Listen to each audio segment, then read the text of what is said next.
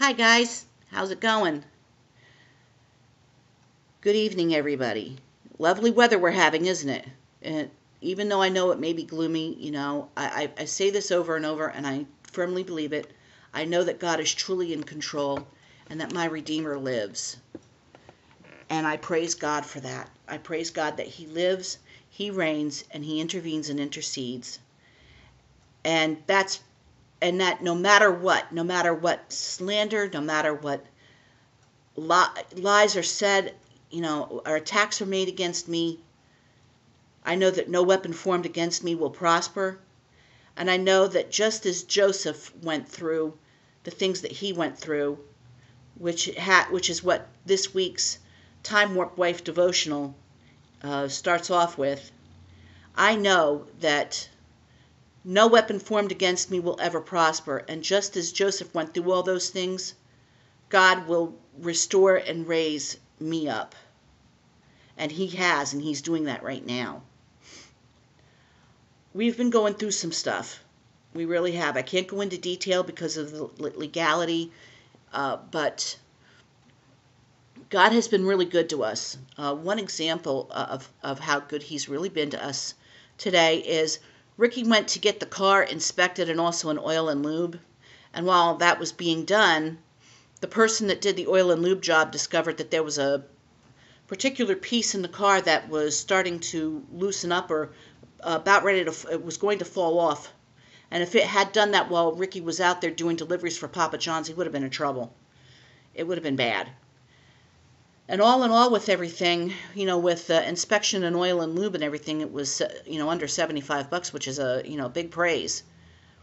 But, this week's Time Warp Wife Devotional happens to feature a very interesting aspect of virtue, which is what this 30-day devotional is all about. I think it features two things, the virtue of integrity and the virtue of justice. And I think one of the perfect examples of this is Joseph. I'm reading in particular out of Genesis chapter 39, and as I started this study today, the Lord really showed me just how these are a true virtue and how His justice reigns. It's perfect every time. And that He restores whatever is taken from us, whatever cost is involved in showing that virtue. That because as Joseph discovered concerning Potiphar's wife, being virtuous and having integrity can come at a high cost.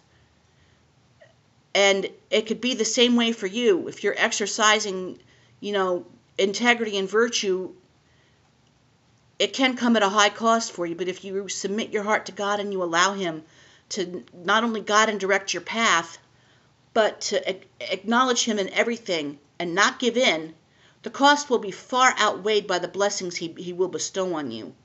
And as I was reading this chapter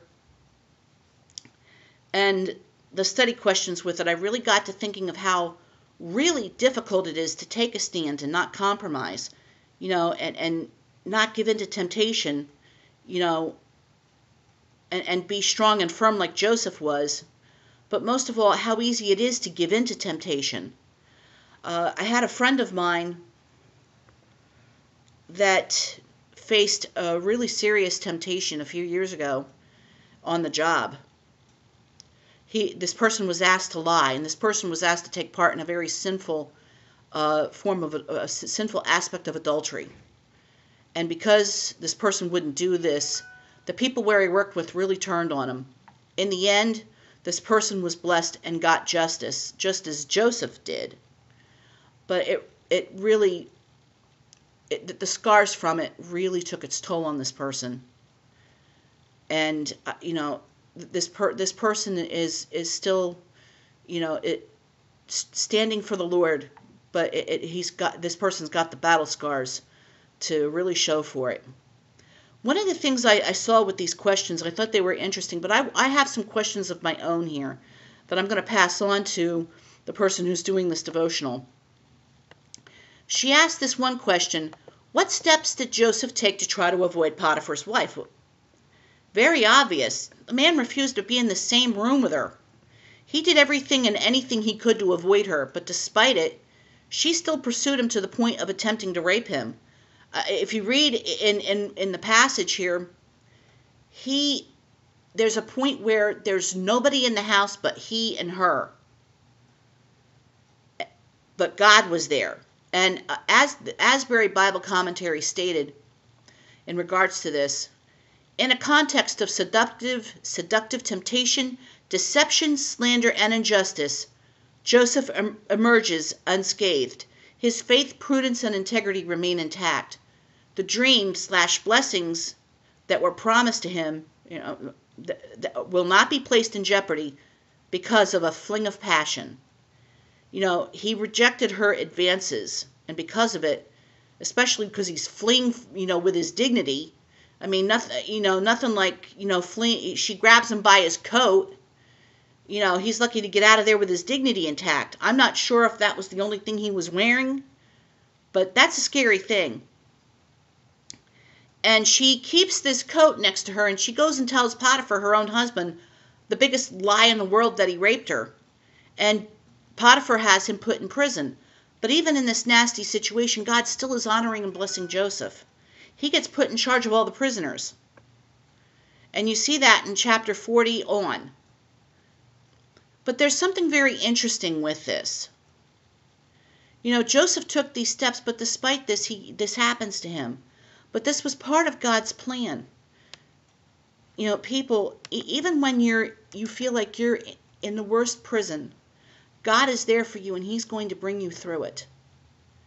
And one of the other questions she asked in this that I found interesting were, what steps could Potiphar's wife have taken to avoid trouble and temptation? I think to start with, she could have accepted no for an answer.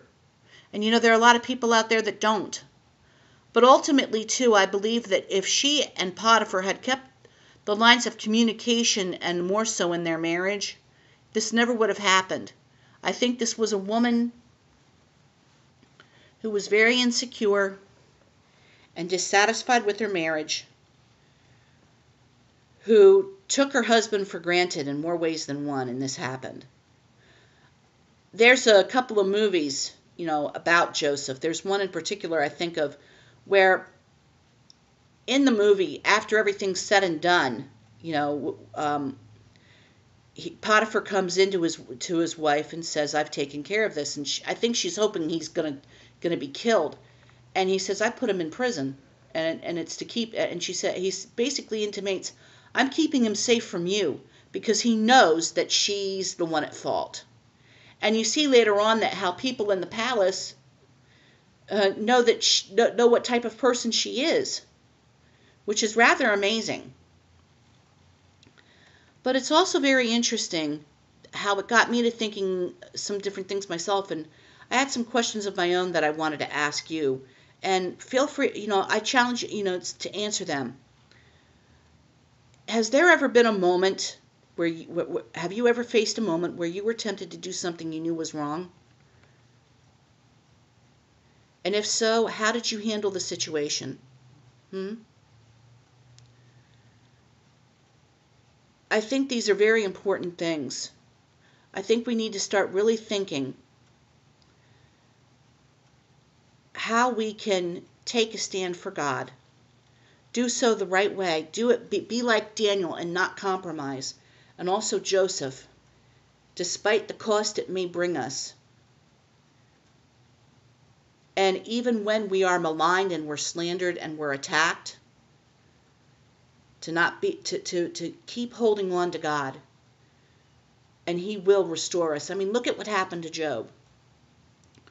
Job did nothing to deserve what happened to him, but Job had all these horrible things happen to him, but God restored him, because ultimately Job acknowledged God's sovereignty, and he acknowledged that no matter what, he knew that God was still in control and God really cared about him. Now, I am urging all of you, if any of you are facing a temptation, if you are faced with a situation where you are tempted to compromise and give in, remember what James 4 verses 11 and 12 state. Put it into practice, and choose to resist the devil so that he will flee from you. That's my prayer for all of you. I know that's difficult. Trust me, I know it's difficult beyond anything, but you can do it if you choose to trust the Lord. As I said again, I know it's not easy. It never is. Following the Lord is never, ever, ever easy. If it were, I don't think we'd have all the things, we'd be experiencing all the things that we're experiencing right now. It's not a cakewalk being a Christian. But you know, there's an interesting song about I enjoy the trip. And there's so much joy in the journey when we do follow Christ. That even in the midst of the pitfalls, as he says in 2 Corinthians 12:10, he promises to make a way for us. He promises, it's not 2 Corinthians 12:10, but in Scripture he does state that not only in our weakness is he made strong, which is what 2 Corinthians 12:10 is. He also states in Scripture that he promises to make a way for us to be able to get through it, to be able to bear it. You know, one of the things I learned yesterday is that with what we go through, how do I describe this? That with what we go through, and I want to make sure I'm wording this properly, but God promises that with what we do go through, that he will not allow everything to be taken from us. Remember what I was saying before? That if you turn to God in your time of trouble, remember the roots are still alive. He can still use you. And if you allow God to restore you, he will restore you. He understands, as I said, we suffer loss and we suffer things for a variety of reasons. And one of them is the attack of Satan. And he will be there for you if you choose to trust him. Remember that he is not only the God of what you had, he's the God of what you've lost, and he's the God of what you have left. Remember that. Please remember that. Just be willing to give him what you've got left. Okay? I've got to get going. And I'm going to close this for now, but I really urge all of you today that if you're facing some temptation, if there's something going on where Satan's trying to entice you into doing something that you know is wrong, and it's really, and it's a struggle, go to the Lord, give it to the Lord, take it to the Lord, and choose to resist. Follow James 4 verses 11 and 12, and trust me, he will be there for you. You guys have a wonderful evening, and remember that it is truly never over. Bye for now.